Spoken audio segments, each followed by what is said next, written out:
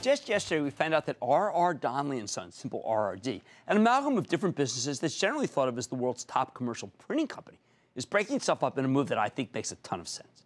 Now, you know I've been a fan of this company for some time, in part because it's the most trusted name when it comes to preparing financial statements for publicly traded companies. But if you watched this show last night, you know I love the idea that R.R. Donnelley is splitting itself up into 3 different independent companies that are easy to understand. One's a financial communications and data services company. Then there's a multi-channel communications management business. Don't worry, we're going to go into all what these mean. And then one that's obvious that you probably know, printing business for magazines and catalogs. Rather than being one very complicated company that I think is hard to get your head around, R.R. Donnelley's breaking itself up into 3 relatively straightforward companies by the end of 2016. I think this move could create a lot of value. Oh, and let's not forget that R.R. Donnelley also reported a solid quarter yesterday, 4-cent beat off a 37-cent basis, excellent cash flow growth, although the company said demand softened with an organic revenue decline of more than 2%. So let's take a closer look at this transformation with Tom Quinlan. He's the president and CEO of R.R. Donnelley & Sons to learn more about what's going to happen with this impending breakup. Mr. Quinlan, welcome back to Mad Money.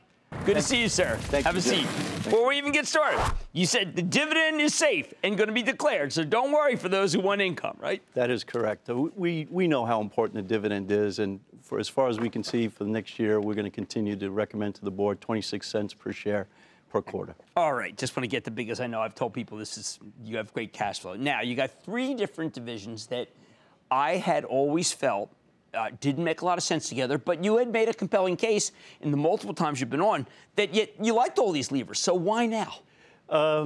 Why now is because customer dynamics are changing and the industry's changing, and we've got the scale. So we've got a position of strength with the acquisitions that we've done over the years, and we wanted to be an integrated communication services provider. Right. The acquisitions that we've done have gotten us there. When we acquired Consolidated Graphics, it helped the communications channel. When we received Courier, it helped the PRS company.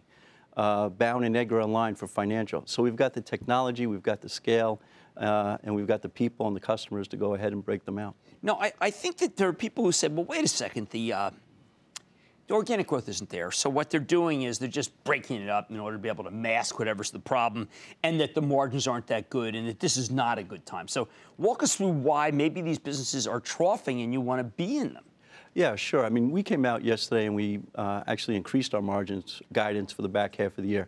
Top line is challenged, right. But at the same time, I think that's where we add benefit. Customers are looking to go ahead and take out cost. I would tell you that most of the earnings that came out this particular quarter, I wouldn't say that many people had a really robust top-line growth. So I don't think we're unusual from that. May consumer spending was, I think, 0.4%. June it was flat. Right. These businesses, for us, the perfect thing about them is we look to save our customers money and improve their return.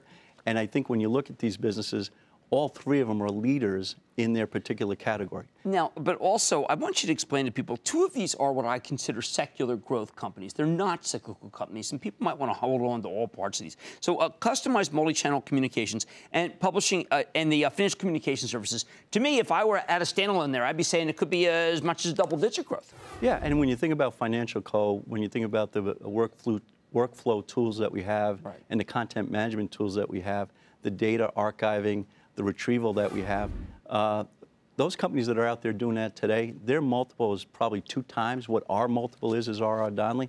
So we think by them being separated, they'll be able to have that growth. Regulatory issues are not going away. Okay. Financial transactions aren't going away. That business is going to grow. When you think about the communications aspect, the supply chain for the Fortune 1000 as it relates is inefficient. Of which you have a huge number of the companies doing Correct. For you.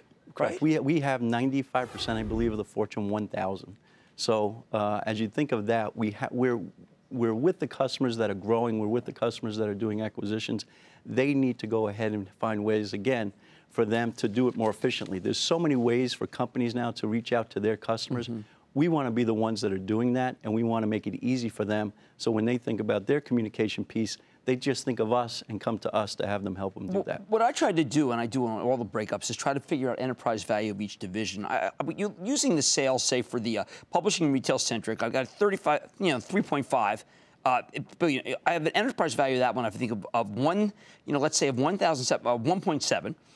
The finance, 2.2. The customized multi-channel, I can get to 5.2 because of the growth.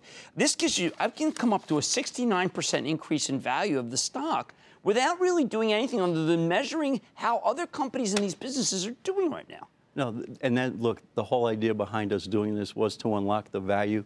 We think we're good now. We need to shrink in order to grow. Right. And that's the reason why behind we decided to go ahead right now. We're really from a position of strength as you think about financial, strategic, and operational. And John Whitehead once told me, when you want to do anything, any major change, make sure you do it from a position of strength. Oh, he's my old boss at Goldman Sachs. One last question. Quad, this is a rival publisher, had really bad numbers today. Is that the kind of company that if you got together with them, you could make something more happen, or are they just not a player and you're wiping them out? Don't comment on acquisitions or M&A category. My general counsel will not be happy with me. But what I would tell you is, look, you need a willing buyer and a willing seller. Right. And we go from there. Okay, excellent. That's Tom Quinlan, the president and CEO of R.R. Donnelley & Sons, who never stops trying to put money in your pocket. I love this transaction. Got a while, and you're being paid to wait while you do. Mad Money's back at you. Booyah! Jim Cramer here from Mad Money. Thanks for watching CNBC on YouTube. Click here to subscribe and get the jump on my exclusives with CEOs, plus market news, investing advice, and a whole lot more.